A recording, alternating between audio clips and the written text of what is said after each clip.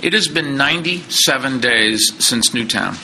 In that time, we estimate that more than 3,000 Americans have been murdered with guns.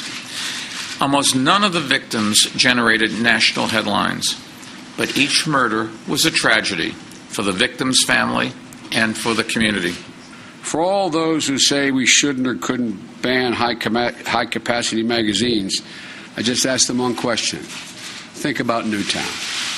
Think about Newtown. Think about how many of these children or teachers may be alive today had he had to reload 3 times as many times as he did.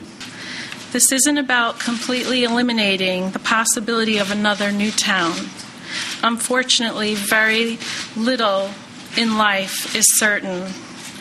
However, if together we can make real progress and bring about meaningful change so that it is far less likely that others will have to die so young, so senselessly, and then shouldn't we be doing everything we can to bring about that change?